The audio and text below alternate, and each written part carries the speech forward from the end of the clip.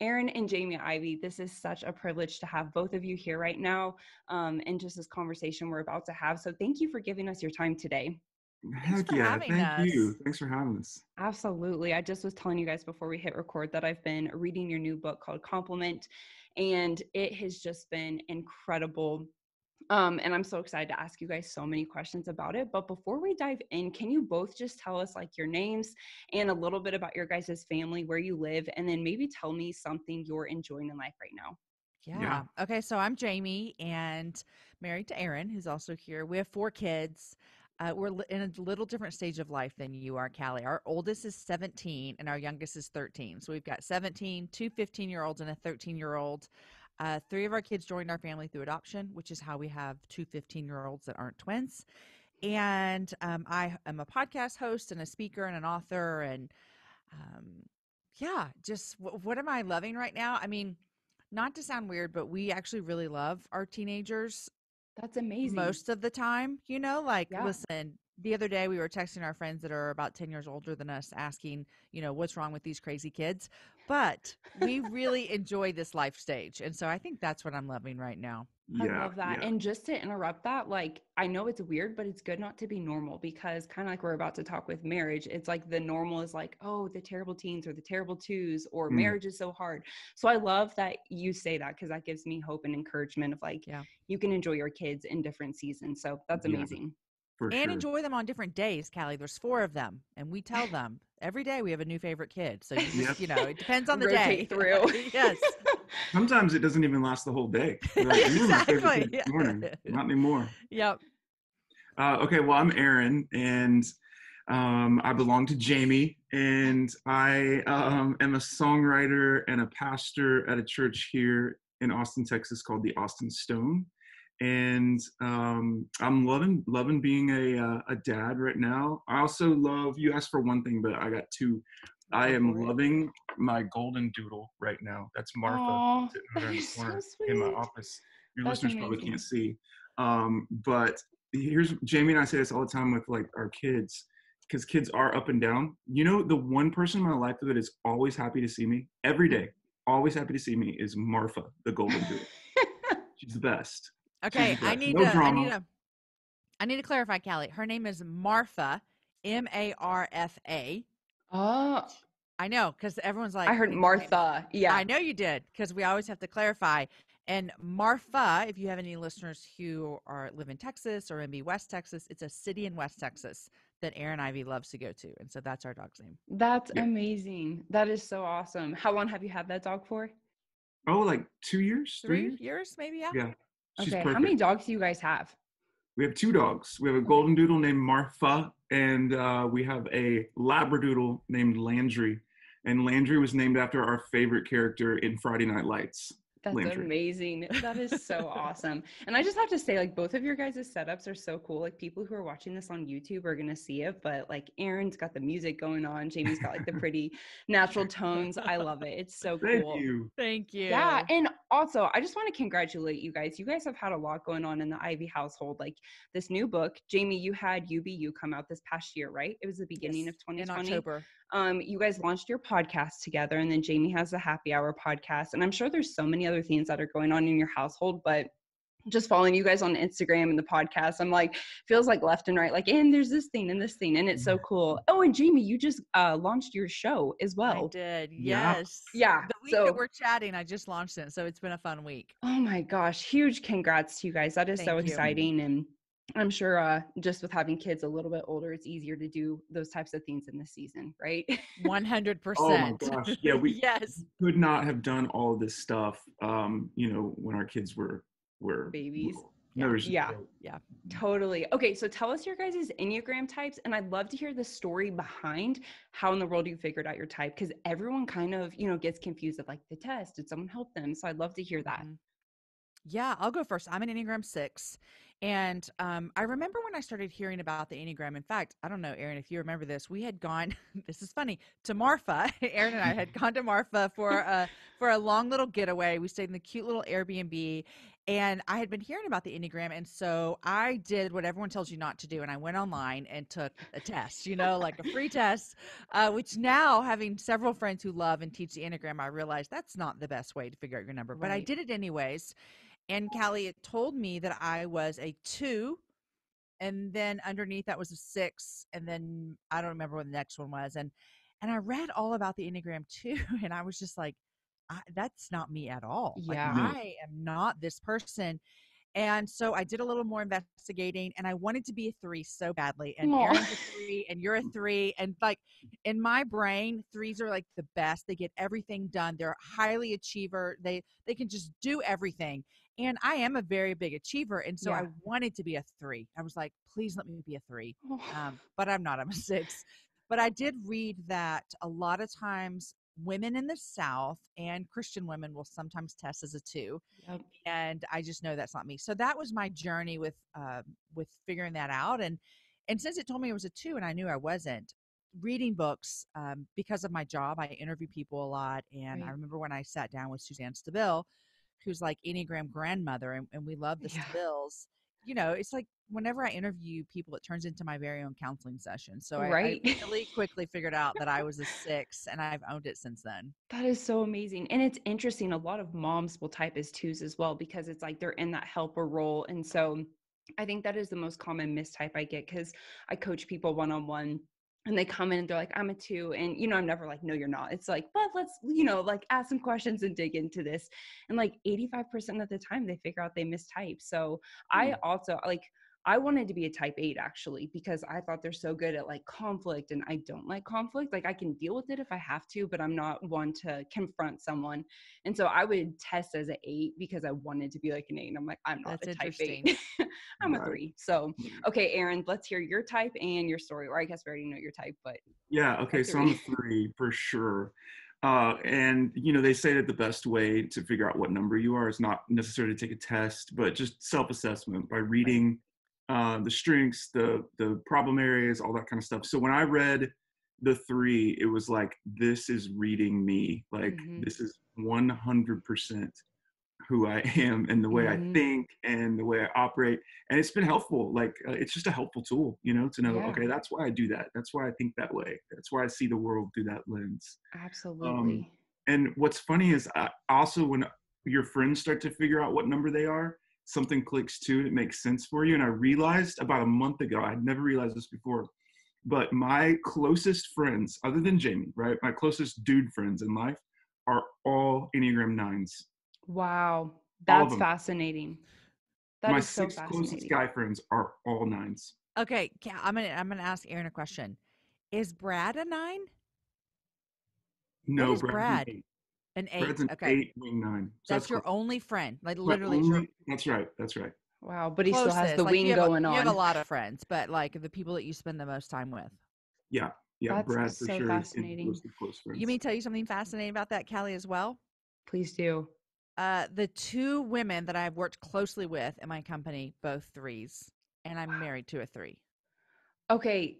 So this is Are you fascinating gonna too. figure us out, Callie? Well, I'm also making a connection. Like, this is interesting, Aaron. My assistant is a type 9, and she's like saver of my life, because I'm like, Yeah. let's do this project and this thing. And I like have so Yes. many things going on. My She's like, assistant is a 9 also. she's Yeah. like, My Callie, how assistant about is you a chill? 3. And so I tell her all the things I want to do, and she just says, okay, I'll do it. That's She gets amazing. them all done. That is so cool. Okay. So your guys' relationship, this is fascinating, because 3 and 6 are connected. How have you guys, like, how has the Enneagram, I guess, impacted your marriage and knowing your strengths and weaknesses and connecting together? Has it helped? Yeah, Yeah. you want to go first, Aaron, or me? I mean, it's helped me understand Jamie a little bit more. It's helped me see like what kinds of things she really needs from me, because I am such a forward thinker. I don't like live in the present moment, and I hate thinking about the past. Yep.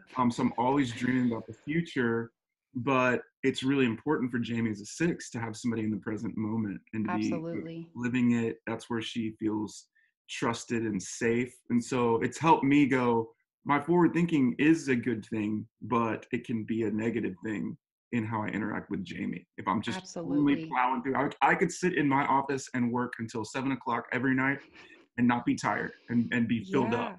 But what's important for Jamie is that I unplug at a certain time and I'm just with her as a loyalist, right? Like her really Right. needing that. So it's helped a lot. It's helped in Yeah. conflict. It's helped in showing her love, like communicating it right. Yeah, it makes me think in your book, when you guys were talking about serving and like how true service is really understanding like what the other person needs, because it's so easy for our default to be like, oh, this is what I want, so this is what I'm going to do to my spouse. And then the other person is like, what the heck are they doing? Like, this is not Right. helpful. Right. Right. Right. What have Oh, you learned about me, Jamie? As Well, I for, was going to ask you, Callie, a question real quick. As an Enneagram 6, because I always forget. I guess I could think about myself, but am I like forward, present, past? Where am I thinking? more present. Okay. Yeah. Yep. Yeah.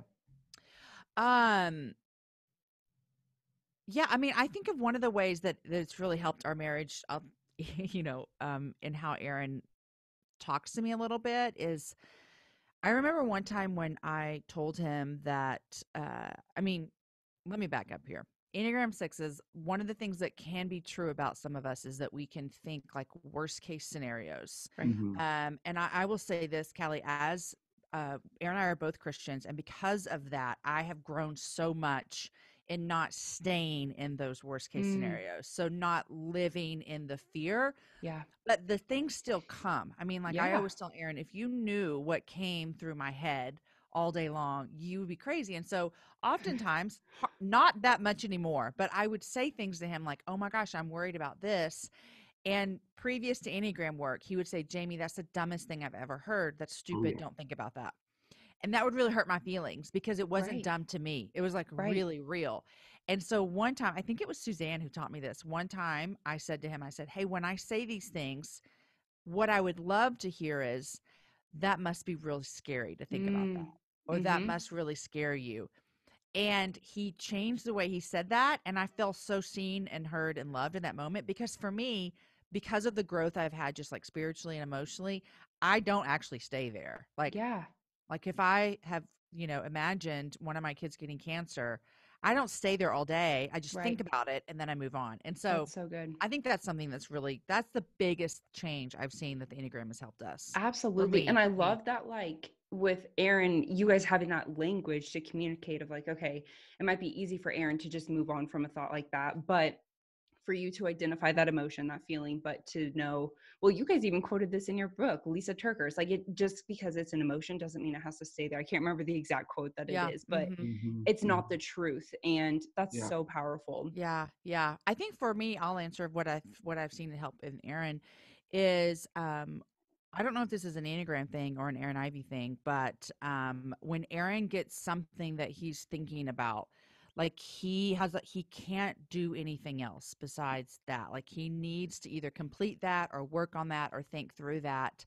And that's been difficult for me because I'm like, hey, I'm over here. Like, can you just do both at the same time? And so I've had to kind of learn sometimes to let him go do what he needs to do so that he can get done with it. I don't know if that's an Enneagram thing, but it can be a 3 thing because it's like that project or whatever the thing is. It's like, it's all consuming. And it can be healthy, it can be unhealthy. Like if I'm thinking this one thing is going to make me successful, like my house being perfectly clean, and I'm not giving Kramer, my husband, attention because I'm like so obsessed about our house. It's like, okay, that could be unhealthy if I need to like let the dishes go for like 10 minutes. It's okay, Callie, and sit and be present with my husband. But sometimes like, there needs to be something completed so that you can check it off in your brain and move on. That is so me. And it drives Jamie crazy because I'm like, before I can chill out, the countertops have to be spotless. Yes. I cannot hang out with you while there is like stacks of clutter on the countertop. So I will come home and Jamie used to get really frustrated with me, but I would come home and I would put stuff up, close the cabinet. The kids leave the cabinets open all the time. And she felt really unloved by that. But then I think when she understood, actually, when I finish that, then I can actually be totally focused on. Yeah. Other types can be like organized and clean, but something with 2s, 3s, and 4s in the feeling triad is, think of us like we're sponges of our environment. Like we're such feelers. And so like if my office feels chaotic or messy, it is really hard for me to record a podcast or to focus or even like to have a conversation with my husband where he doesn't see the mess. Kramer's a type 5, by the way, my husband. So he's in the head triad like you, Jamie. And like, he cares about cleanliness and organization. Like, he'll totally help me with it, but it doesn't drive him as crazy as it does me. It's so This is our interesting. story. Yes. This is our Yeah. story. Okay. Absolutely. I Mhm. loved it. Jamie, one of the stories in your guys' book, Compliment, that you were writing that I literally was laughing out loud was when you were talking about this year in 2020 or past year, how you created like this detailed schedule all day to like help your family with 4 kids. You guys are both working from home. You have 4 kids, basically homeschooling. And you're like, okay, I'm going to get this place organized in a system. Actually, I should just let you tell the story. Tell the story of what you did and how you felt in that moment, because I was dying. Well, the funny thing too is just yesterday, Callie, one of my kids was looking for a binder and they found a binder in their room and they're like, Mom, remember when you did this? It was from like 3 years ago. And I probably spent like 3 days making a binder for every kid with tabs and it says like summer activities or when I'm bored or books to read. And literally he's flipping through it and not one page was filled out. Like he did nothing, but I've Oh my continued to do gosh. these things for my children for all these years and they don't do anything. So all this to say, COVID hit, everyone's home. We had the longest spring break ever. Nobody went back to school. And so I was like, we can't live like this, just whatever. And so I did what I do best and I made a schedule. It was probably like an Excel spreadsheet and had columns and everyone had different times because Callie, at this time we only had how privileged are we? We have 4 children and we had 3 computers that they could use, right? Yeah. Like old MacBooks that probably took, 15 minutes to boot up. But anyhow, we had Right. 3 computers. And so I had the schedule of everyone had everything going, and I put it on the fridge. And literally, all the kids, not Aaron, all the children looked at me and they're like, "This is the dumbest thing you've ever done. I'm not doing this. I hate this. I hate schedules, all the things."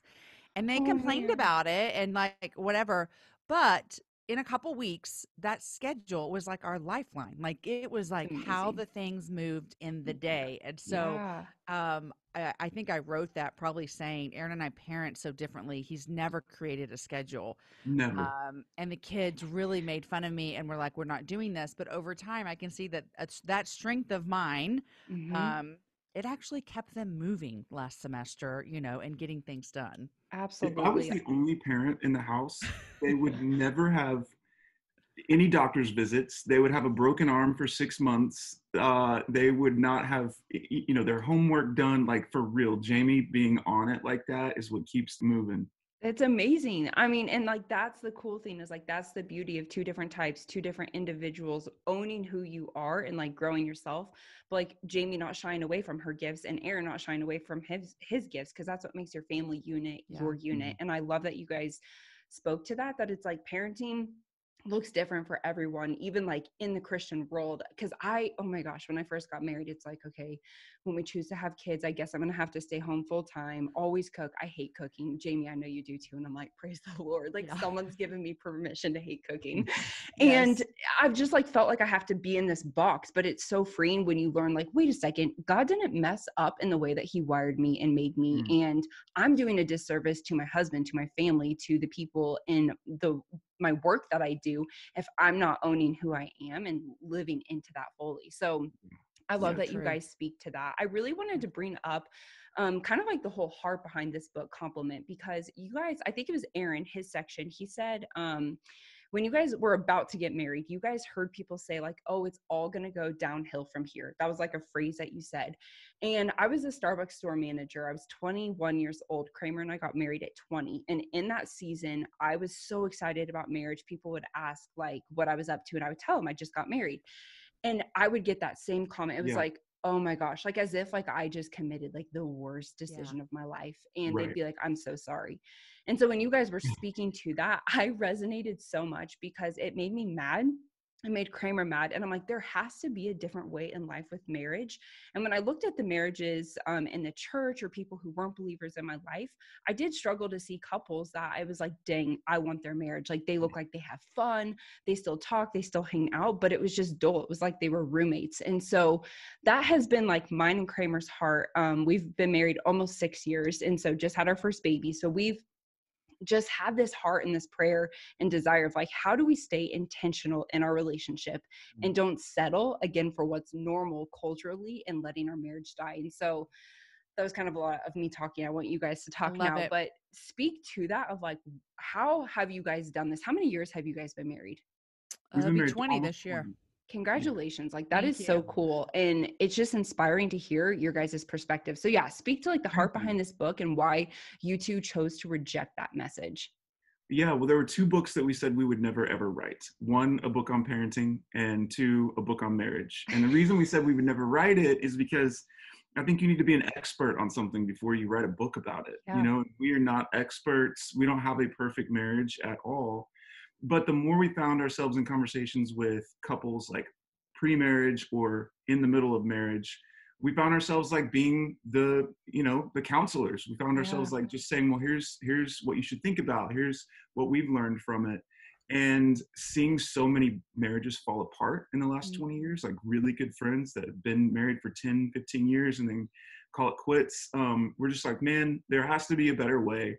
There has to be a better way of talking about marriage and modeling what marriage is. And even though I didn't have very many marriages that I saw early on that were vibrant and life-giving and thrilling, we have seen some. And we just made it a real like intentional part of Jamie and I's life to look at the couples that are ahead of us that we can model our marriage after, because it's not only like it's possible to have a good marriage, but God wants you to have a good marriage. Amen. When he Yeah. thought up marriage, and it was his idea, not any of ours, he didn't intend for it to be something that would be bland and apathetic and a drain. He meant it to be something where two individual people could come together and complement each other in a way where something better comes out. Like it's not 1 + 1 = 2, but when God puts marriage together, it's 1 + 1 = 1. One new thing that is beautiful and awesome and really hard, but really good. So we just decided to take the leap. And from the beginning, we said, let's be super honest. Let's not hold anything back. And we both wrote the same 10 chapters. So when you get the book, it's a sleeve, and in it are two books, one Compliment by Aaron Ivey and Compliment by Jamie Ivey. And it's the same 10 chapters. We wrote on topics like love, cheer, sex, forgive, fight, lead, follow, parent, mission, those kind of things. And we just took our time and we wrote our own book without even reading each other's. We didn't collaborate. We didn't talk about it. We didn't like make sure our perspectives lined up. We wanted you to get the real raw version of how I do those things and how I failed in them, and how Jamie does those things and when she has failed in those too. And then hopefully at the end you can see, and you can swap with your spouse so you read both and you can see, oh, it doesn't have to be perfect to be great. It doesn't have to be always easy for it to be great. It just takes time and work and truly like complimenting the other person, bringing out the best in the other person. That's so good. And it makes me think like, Jamie, when you were talking about being a type 6 and like having the anxiety, but as you've grown, it's not that you sit in that anymore, but you still experience it. And I feel like that's what it is with marriage. Is it's not this perfection, like, oh, we never fight or we're never frustrated. You never annoy me. It's like, no, that stuff happens all the time. But what do you do with it? How do you communicate about it? How do you work through it? How do you let it bottle up, or do you actually go and seek help? And that's what I loved in your guys' stories throughout the entire book from both of you, is like, okay, here's how I failed, but then here's what we did to ask for forgiveness or to seek help. Here's how we worked through it, and here's how we're continuing to work through it. It's, my husband and I call it a can-do mindset. Just in life, it's like, we can do this, we can figure this out, and you're always looking for ways to grow yourself versus being a victim and just staying stuck of like, well, my husband doesn't help me enough with the dishes, so I'm just irritated at him. It's like, nope, we can problem solve through this and continue to work through it. So I'd love for you guys to speak to how have you seen this impact your children, as you guys have been so intentional in your marriage? Like, how do you think that has impacted your household as a whole? I mean, I would like to say that our kids are seeing a really healthy, vibrant marriage and two people that really love each other. No shade on my parents, but I don't think my parents ever went on a date ever. Like I have zero memory of them ever leaving the house without us. Wow. And our kids know that we're always leaving the house without them, whether that's for a date night or a weekend getaway or a 14-day trip to Italy, whatever that might be. Like, we're going to take care of our marriage. And so I believe that our kids are growing up seeing that we show affection to each other in front of them. We don't have like knockdown drag outs in front of them, but we have argued in front of them and said, I'm sorry in front of them. And so I think one of Aaron and I's biggest goals in life as we're raising kids is not just to raise like a good 15-year-old or 13-year-old, but we're looking towards adulthood. Like Mhm. we're thinking through a mindset of how are these kids going to be, when they're 20 and 30. And one of my man, I just thought about this just now, but I think one of my biggest, I would be so happy if my kids, if God has in their plan for them to get married, if when they got married, that they could look at us in the eyes and say, oh my gosh, I almost started crying, is that they could look at us in the eyes and say, you set a really good example of what we see a marriage to be. Mm. And that's important for us, Mhm. because our 4 kids, if all 4 of them get married, are going to have families and then they're going to have kids. And I just see the ripple effects for generations from just us two saying, hey, we're going to be committed to each other through the good times and the hard times, and we're going to be intentional with our marriage because we have 4 people that are watching, and those 4 Absolutely. people matter to me and Aaron more than whoever reads this book. Those Right. people are the most important people that we could ever influence. Absolutely, because they're literally watching their mom and dad Yeah. live it out every Yeah. single day. That Yeah. is so powerful, Jamie. And it's like, you guys also mentioned this in your book, but it's like, does my marriage make people want to follow Jesus more? Like that's mine Mhm. and Kramer's goal is like, and if they don't, like something's wrong with like we're not actually loving each other. And then that brings up the whole topic that I'd love you guys to speak about is what is love? Because I feel as if that is very confusing in our culture. And I have clients that I work with that feel as if they're in love with someone because that person like compliments them or makes them feel a certain way.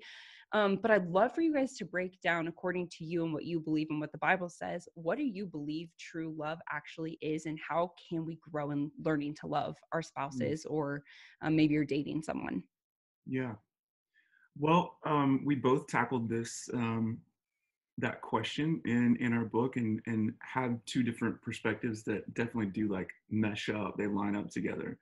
But I think the perspective that I come from is like love seems like this very mysterious, like ambiguous sort of thing.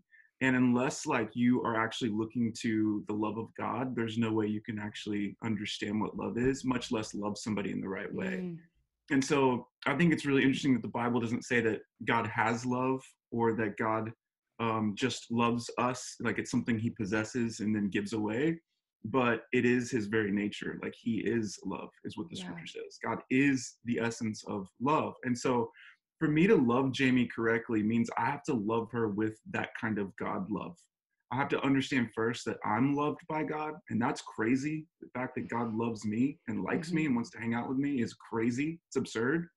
But until I grasp that, I can't love Jamie the right way. And loving her the wrong way is like expecting something in return, or expecting everything to be perfect, or to always like her, always enjoy Mm, being around her. That's not like God love. God love is like unconditional. I'm for you. I'm gonna fight for you every single day. I'm choosing to love you like I've been loved by God. I think that's game changer for couples that are thinking about marriage, because it's beyond attraction, it's beyond sex, it's beyond a ring, it's beyond yeah. a wedding ceremony. It's something otherworldly that you have Mm. to first receive before you can ever give to someone. Yeah. And you're saying too, like that type of love, like understanding you're loved by God and then you're able to love Jamie because of that. That's what the foundation is for your marriage then. Because I think when we see marriages, so like up and down, or even when my own marriage is up and down, it's based off of my emotions and expectations, which is not a stable thing to be based off of. It's like it Yeah, has to be based off of Jesus. And if I'm not right with God, gosh, it's a hot mess in this household when that yeah, happens. So totally, yeah, totally. that foundation, that's so good. Jamie, share your perspective of it.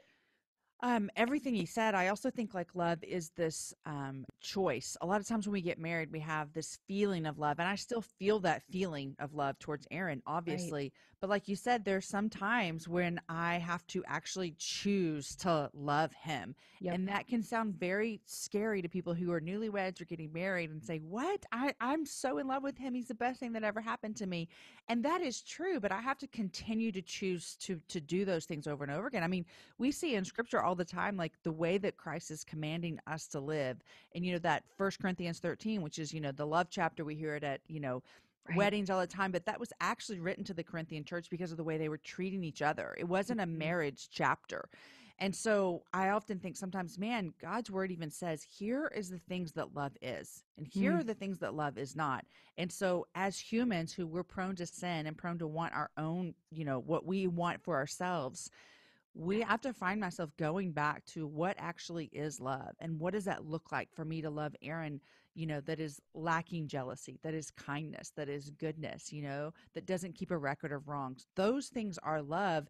And, those things get harder the longer you're with someone because you get like yeah. complacent. You can Mm, tend to think, you know what, I'm going to love everyone, but this person is the last person I have time for because he's here, he's committed, he's not going anywhere. And so mm-hmm. then a lot of times people will look up and think, wow, I don't think I've given any kind of thought towards loving my husband, like Mm, the actions of loving him.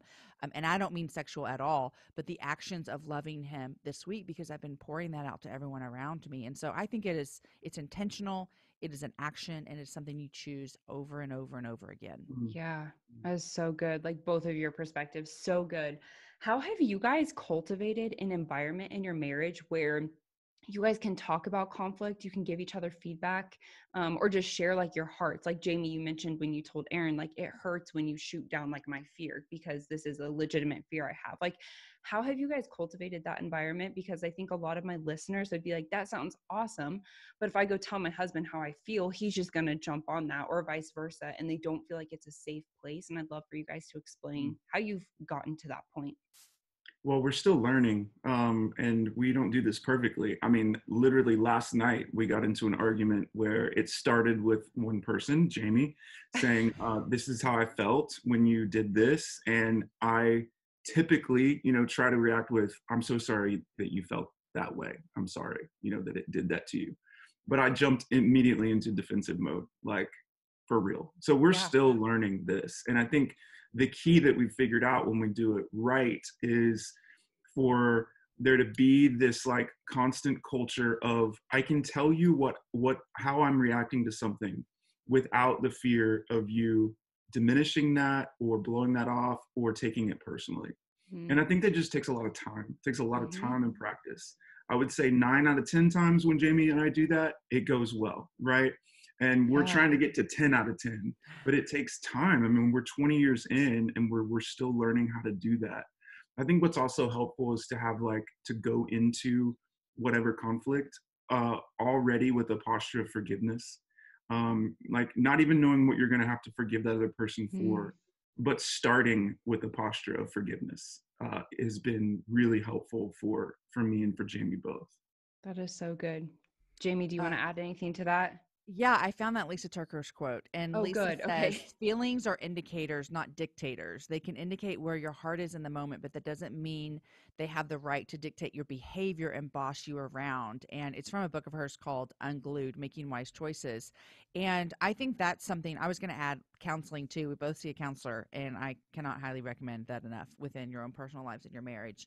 But I think that's something that like we are growing on, and like even that my counselor has been working with me on is just understanding like just because I have a feeling doesn't mean that it's true. So if I feel something that Aaron, I feel like he's doing this, that doesn't make it true. And so for me, it's my own personal battle of not believing my feelings to be true. Like they Mm, can't dictate what's actually happening in the situation. And so I think it's also, 20 years being married, and we talk in the book and publicly, 2020 was just a rough year for the Ivies. March, April, May, June. I'm like, worst 4 months of our marriage ever. And I think a lot of people would have that same story just with everything that our yeah. country went through. And I'm telling you, on the other side of those 4 months, we have grown so much just in our Mm, communication because we had circumstances that made it where we had to more than ever. wow. And so there's been so much of like, I think that's what I want to say is that I've learned a lot in the last year is like the last person I want to hurt actually is Aaron. Like Mm, that just hurts my heart to think that Aaron would be hurt because of me, because of something I said or because of something I did. And so I value that I don't want to hurt him. And so sometimes when I hear that I've hurt him, sometimes I'm like all of a sudden I'm defensive. But when I step back from the situation a little bit, I have to remember, gosh, I love this man so much. I would never want to hurt him. So it causes me to have ears that want to listen and a heart that wants to mm, change and humility. But like Aaron said, God, we're still working at this, Yeah. but Right. It's a the thing journey till is, the day like, we die. it is a journey until the day we die. And I just think we're better today than we were yesterday. We're better Yeah. last year than we were the year before. And I mean, that's a big church word, sanctification. Every year, Yep. every day we're looking more like Jesus, and that comes into your marriage as well. Yeah, absolutely. So this next question I want to ask you guys is like really selfish in the sense of it's for me and my husband. I'm like, I want to ask Jamie and Aaron this. So Kramer and I both have our own businesses and we help each other a lot in each other's businesses, but we're entrepreneurs. We work from home and it is such a blessing. And we really had that goal and vision that we wanted to set ourselves up for that. But as you're talking about being intentional, I know you guys have, they're separate things, but they're not separate, right? Because you guys are a unit together that you are pouring and helping one another. How do you prioritize your marriage and like time to be intentional, but also stewarding like your children, the calling God has put on Jamie's life and Aaron's life? And how do you guys do that and stay intentional with your marriage? Because I think busyness can sometimes be the thief of intentionality. And that's what we don't want to have happen in our household. Yeah. Yeah. We get this question a lot, like just from friends that will kind of see from the outside, and it seems like you guys are doing everything and you're doing it all the time. How in the world are you doing all of that stuff, And one is we have a team of people around both of us that help. Yeah. But two is we don't do everything all the time. We have seasons, like intentional seasons where we're working on this or we're doing this. So we're not always writing books. We have a book writing season or a songwriting season. Same thing with like daily stuff. Jamie and I have made a commitment from day one that we were going to date each other. And so every Monday night, that's our standing date night on our calendar. And people know that, our kids know that. There are nights where no one's invited to our house. It's family night and it's just for our kids. And like having moments where you're like focused in on what are the priorities and where do they fit on the calendar. What are you should be able to pull up my iCal and see this is what Aaron values. This is what's most important to him. Yep. Because I see it listed on the schedule. And what's been helpful for Jamie and I is to make marriage something that is like intentionally we're putting time and effort into. If not, then busyness for sure will take over. Yeah. And then we'll go 6 months and be like, wow, we should probably go on a date night, Right. So it takes like thought and planning. Yeah. That's And I so good. say that it takes money as well. And I want to expand on this real quick is we've been married for 20 years and there were seasons when we didn't have the extra money for date nights. And so what that meant for us with young kids is putting them down to bed, because when they're little, they go to bed like 7. It's awesome. Putting them down for bed and then being intentional with that time. Like we're not just going to veg out on our computers, which a lot of, people who, work from home can do. We're not going to veg out on our computers. We're not going to, go to different rooms and watch different TV shows, but that intentionality. So that was like dating for us then. I remember one of my most favorite memories is that when all of our kids were in preschool, every Tuesday, Callie, Aaron and I would meet at the exact same restaurant. And there was no babysitting fee because they were already in school. So that was, kind of a fee, but you know what I mean? And we would eat at the exact same restaurant. And do you remember this, Aaron? We had a to-go menu and I kept it in my purse. And our goal was to go through the entire menu. And that was what we did every Tuesday. But I think so. And when I say it takes money, someone can think, oh, I don't have money to, go for a weekend trip to, wine country or whatever. But for us, when we did our budget, we had a line item for babysitters because we just knew that we have to value, and where you put your money is what you value. And we had to value babysitters because we had to have those nights away. For me, when I was a stay-at-home mom, it was, don't tell me we're going to miss a date night because I am you lived for dressed, it. I'm going to shave my legs and I might even blow dry my hair because my man is taking me out. And even now that, all of our kids are in school clearly and we have, different kind of jobs, but still even now, like we yearn for for those moments when it can just be us out together. And so I think it's important to put it on the calendar. Like you have to put it on the calendar and you have to set the money aside. I love that. And I love that you're bringing up like the money part because it is true. And I do think that's an actual block for people. And that's something Kramer and I, for multiple years, we've said we want to take quarterly retreats together, and we were so bad at implementing it. Like, we just straight up didn't do it. And this past year in 2020, we were like, are we going to do something about this, or are we just going to keep saying we're going to do it? And we finally have been putting it on the calendar, and it's been so good for us. And just to look forward to something like that too. It's like knowing I have that time blocked out with him, where it's like, I'm not focused on work, he's not focused on work, and we're able to just go have fun and talk. It's been so life-giving, and we're only half a year in. So I just can't wait to see what 20 years of that will do for us. Yes. Yeah, I mean, Jamie's right. It does take money, but it doesn't take a lot of money. There were times where just a Starbucks date, and that's about $7, and everyone can find $7. Yes, or go to Sonic and sit in your car, like something. Happy hour, you can get a large drink for 99 cents. There you go. Exactly. Yeah, just like you make sacrifice in time and your budget for the things you really love, you'll find the money, to do it. And so it doesn't have to be extravagant. It doesn't have to be a week in Italy, but just a consistent time where it's like, this is just for us. And for those that are listening that have really difficult marriages right now, like, it's not fun, it's not thriving. It might take a while to get there. It might be the first couple of months of meeting together weekly. It might be hard conversations. It might be a little bit miserable, but it might have to, you might have to sit in that for a little bit before you start to trust each other, and then the fun kind of sets in, and like, oh wow, this is what it was like when we were dating. I remember that. That was fun. Yeah. Good start. Yeah. That's And so good. Another thing about dating that I think is so important that we forget is everyone wants to be chosen and everyone wants to be seen. And you can get in a really big rut, 10, 15, 20 years in with, especially if you're adding children to your family or a career, that it is even that moment when I'm looking at Aaron and saying, I choose just you for tonight. I don't choose any of the kids. I don't choose any work. I know I have a deadline, but I choose you. And for me, as someone who just craves quality time, when Aaron says, I just choose you, like, there's no computer, there's no phone, I'm taking you to a restaurant, we're going out. That is just so, I feel so loved in that moment. And so even when Aaron's talking about if you're having, a hard marriage, sometimes one of you just wants to feel chosen and feel seen. And so even just that, like, hey, let's go out tonight. If that's a new thing, that could just spark so much conversation and so much more than you ever thought you needed because you haven't been putting the time towards it.